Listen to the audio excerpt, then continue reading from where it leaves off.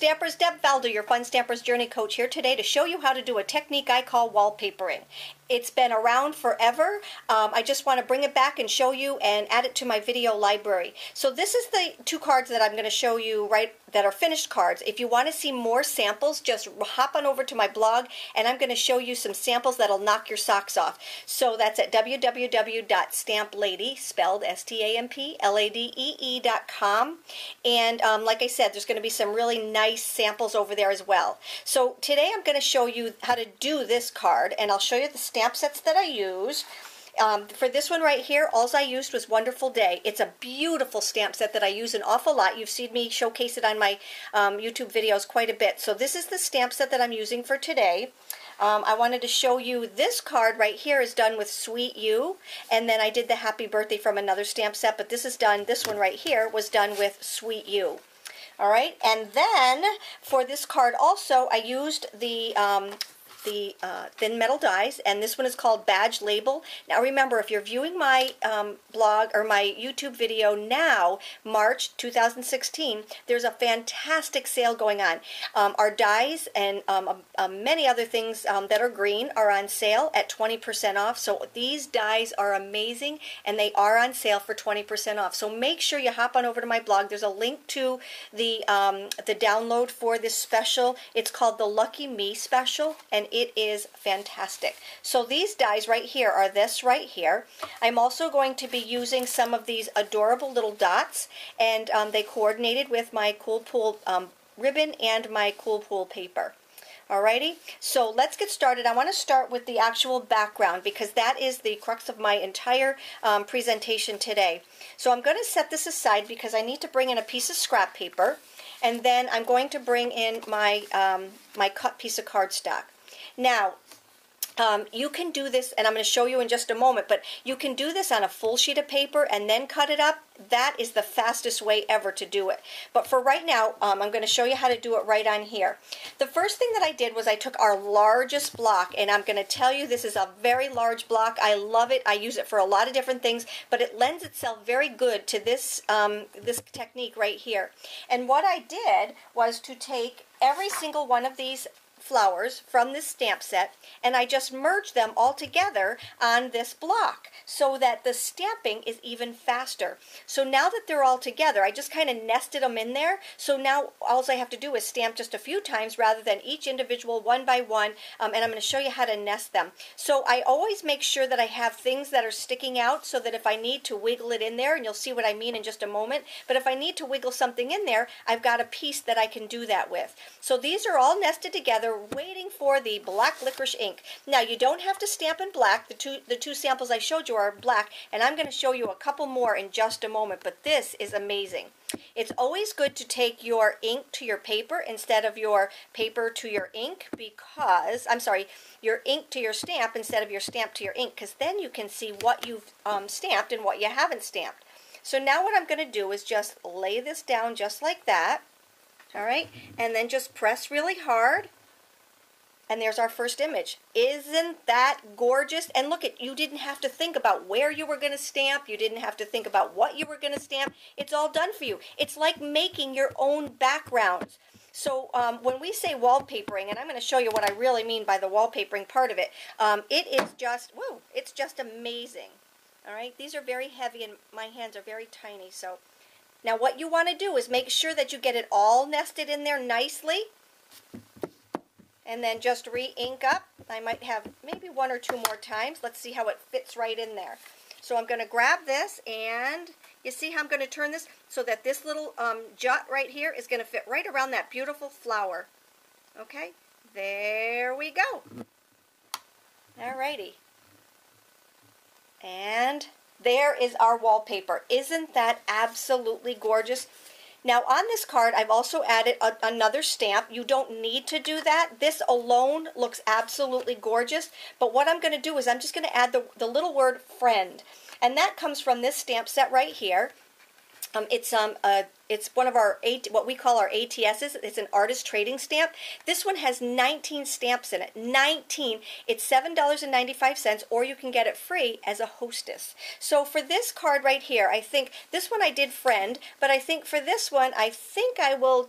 Let me see. I'm going to do You Are Special. So I'm going to grab one of my littlest blocks, add this right to it. All right. I always make sure that my little flower is on top, so that everybody knows what is the top and what is the bottom. All right, so my little flower is up there, my letter is down there. This is a D block, but my letter is right up there. So let's bring back in my black licorice ink.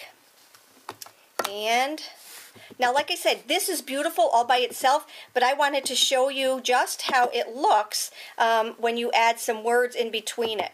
You see, you can just kind of fill in. That way there, if you do make a, well, there's no mistake, but if you do have a blank spot, you can just add some words to it. And this stamp is absolutely perfect for this because they are so tiny. All right, you don't want to overdo it. You don't want overkill here. All right, so there's my You Are Special in there. All right, let's bring this back out. And we're ready to, oh no, we have to stamp our words. So I'm going to take my little pieces I punched out with my thin metal die. Bring back in my black licorice one more time, and I'm going to just stamp the words right here in the middle. All right, and I line things up with these blocks so fantastic. I use the grids to go along with my grid on here, and it works perfectly, absolutely perfectly. Alrighty, so there's my words right there. Now what I need to do is to put the card together. Here is the background. Let me grab this out of the way. Here is my background, okay, right in here. I want to bring in this piece right here. You know me, I never put anything together, layer on top of layer without punching something out. So just so I'm not wasting paper. So I just grabbed one of my little punches. This happens to be my little flower punch. And I'm just going to punch out a bunch of these just so that I have them. So I'll do this a couple times. And I'm just turning the punch upside down so that I can see where I'm punching it. Okay, this kind of punching is absolutely awesome for people with arthritis, people like me who just have a hard time punching sometimes. I love our new punches. Alrighty, so that's what it looks like. No one's ever going to see it, and now I have all these little flowers that I can add to something at a later time. Alright, so this is just going to get layered on here. So let's grab our Easy Glide glue, and I love this. It doesn't have anything hanging off of it. It just works so good. All right, so we're going to add this to this. And there's no right side up or upside down, remember, because this is just wallpaper. All right, so there's that. Let's add it to our card base. And again, all the dimensions, everything is going to be written out on my blog. So make sure you hop on over there. And let's add this piece to it. See how fast this card is? But I'm going to show you how much faster you can even do it, even than this. Alright, so let's glue these two pieces together. And I'm keeping it down just a tad because I want to add a bow up here. I'm going to bring in one of my little dots right here. You can pick whichever size you want. Let's see, I'm going to grab the smallest one, I think, right here. And add it right here to the bottom. Alright, so far so good. Now what I want to do is pop this up. So I'm going to take some of my, I'm going to use the small foam squares. And why waste the big ones when you really don't need it? We're just going to add that to the card base. Now what I love about this die is that it has a flat top. Do you see that? And the reason I like that is because we can add it right to the very top of our card. Right here, see? And it just lines up. There's not a design up and top. So it's actually made for the top, I think. It's made for the top of the card. Now, I want to do a little bit of a different bow because people sometimes say I have a hard time tying a bow with the satin ribbon. Well, it's really not that hard, but I'm going to show you another way to do this. So I'm going to take my bow. I'm going to take one of our mini glue dots here and just add that to the back of this. And now what I want to do is just make this little loop just like that. Okay, so far so good. That's going to be the center of the back. Alright, and then what I'm going to bring in is some of my journey thread. Just start it on the back so I have a tie, and then squish this and just wrap it around. And this is just a little bit of a different kind of a bow. I like to show you all different kinds because some people are bow challenged. This is so easy for somebody that is bow challenged. All right, and then we're just going to tie this in the back. Bring in the best scissors I've ever used in my entire life. They don't collect glue. And now we have our little bow. Let's just fluff it up just a little bit here. And I can play with this a little bit more afterwards, but it's just cute, cute, cute. All right, let's take a couple of little mini glue dots, and I'm going to add those to the back of it. And that's what I love about these that are on these little papers. Okay, and then just add that to our card. And now what I need to do is to grab my scrap paper again, because I know you probably can't see it, but we have coordinating silks, and this is the Cool Pull silk right here. So I'm just going to add a little bit of splash because I love this stuff. You always want to make sure that you're going to shake it until you hear that little BB in the bottom move. That means that it's moving all the stuff that's settled to the bottom. And then what I'm going to do is very carefully just splash it. I call this the cigarette method, okay? And I'm just going to splash. I like adding it to my bow, so I'm just going to make sure that I get it everywhere. You can do this before you add it to your card if you really need to, but it's just absolutely gorgeous. Gorgeous, gorgeous, gorgeous. You know what? I could even add one of these little bows to the top. I'm going to play with this. Hop on over to my blog, and you're going to see exactly what I do with this card. So let me just set this one aside. That one is completed now. Let me set this aside, and I want to show you some really cool things that you can do with our wallpaper technique. So, remember the stamp set that we just used? Here we are. Okay, so we used this stamp set. I never removed these. These are the same stamps that I used for this next piece of wallpaper. So, here it is right here. I did it on an 8.5 by 11 sheet of paper. This is an 8.5 by 11 sheet of paper, and what you can do is you can cut it and use it for 4 different cards or different layers. You can even do it for smaller layers. You're going to see a post on my blog, and I'll show you how to do that. What I want you to also do is, if you don't want to cut it up for a card right now, just cut it up at 4 1/4 by 5 1/2, and keep those 4 pieces together, and that way there, when you're ready to use it, you can cut it down to the size that you want. But you have a piece that's already made up, so you can leave it whole, you can cut it down to 4 even quarters, or you can cut it up to the size that you think you're going to use right away. So this is a really neat way to do it. Don't stop there. So this is an 8.5 by 11 sheet. If you take our whipped cream white cardstock in 12 by 12, you can make an entire 12 by 12 piece and then use it as a one sheet wonder. I love doing this. This is just so much fun.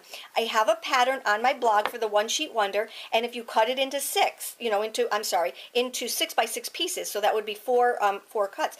All you have to do is follow this method. So when you go to stamp this, you're going to stamp it right there in the middle.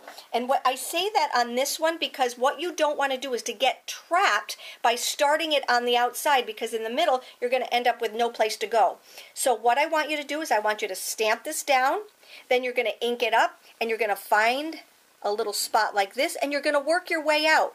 And then I'd ink it back up, and I'd stamp it up here, and then I'd ink it back up. And you see where I'm just kind of nesting everything in here? And remember I told you to leave things hanging out? Because see, that just helps it nest right inside that next spot. So when you are done, you're going to get a piece that's going to look just like this. It is a 12 by 12 sheet of paper, and it's done. So the next spot that I would do, let me just show you, the next spot that I would do would be this piece right here. So I would just kind of go around and see where I could fit it on the next one. You just don't want to get yourself trapped so that you have a blank spot. You can always take one of these off and put it on another block and fill in, or you can fill in with words. This is an amazing technique. Now, if you're not already zoomed up about that and excited, let me Excuse me, let me just show you another couple of things. You don't have to use flowers. You can actually use stamp sets. So let's say we have a guy card that we have to make. Why don't you grab the African Safari stamp set with the African Safari stamps, which I just think are absolutely out of this world. I love that sketchy technique or that sketchy style. That is so totally me. I love this. Okay, so what did I do with this one? Look at that. So what I'll do is I'll end up cutting it into my layers. That is my wallpaper. Do you know how fast this is to stamp? And like I said, you can pretend this is designer series paper, okay? All you have to do is file it until you're ready, or you can take and cut it up and have your own file already ready with your own handmade printed papers. So that one is done with the African Safari stamp. Nice, great little great card, or guy card. You know we have Mother's Day coming up, and I just love this stamp set. It's been in our catalog for a year or more, and it is just the most adorable little one. So I think this is going to be great for a Mother's Day card. All right, so we have our tea set. It's called Tea Time, and look at what I did. I just stamped all of the tea cups around here. Now you could take and you could stamp each one individually, but why not just put them all onto that super block? You need to get one of these super blocks, okay? This block right here is block J. It's got the grid lines on it. It's got the little flower on the top so you know which is the top and which is the bottom. Super, super, super block to get. The J block, okay? Now there is our Mother's Day background. For my next wallpaper, I used the stamp set called Hello Amazing, and it has some beautiful pieces into it. I used these two wreaths right here, and for this one, I did it a little bit differently. I actually overlapped them on purpose, and that way there, it was like the rings were connected kind of thing. And I used a stamp set from a St. Patrick's Day stamp set, and I used the words, "Lucky me to know you." It doesn't have to be a stamp, a card made for St. Patrick's Day to use that stamp. I'm using that just because we have a special going on right now for the month of March 2016. We have the Lucky Me sale, and it is all of our green things that are on sale. There's a whole sheet. Hop on over to my blog and you can see those. But this is the background that I made with that stamp set. And last but not least, are you ready for this one? This is my all-time favorite. Here is the stamp set. It's called Doily Blooms. Very, very gorgeous, gorgeous, gorgeous stamp set. It also has, here's the stamp set, it also has a bundle, which is the Doily Blooms die set. So these two go together, but I want to show you what I made with this. It is, wait until you see the card, but look at the wallpaper that I made. I used our black licorice cardstock, and then I used our buttercream infusion ink, and it came out absolutely, excuse me, gorgeous. This, I can't show you the beauty of it. You have to actually do it for yourself. Intricate, gorgeous, gorgeous, gorgeous. Like I said, this was a great class. It was one of my clubs, and I just enjoyed doing it. So again, added it to my video library. It is called the Wallpaper Technique. If you have any questions, let me know. You know how to get a hold of me. I appreciate you stopping by. Thank you, and have a great day.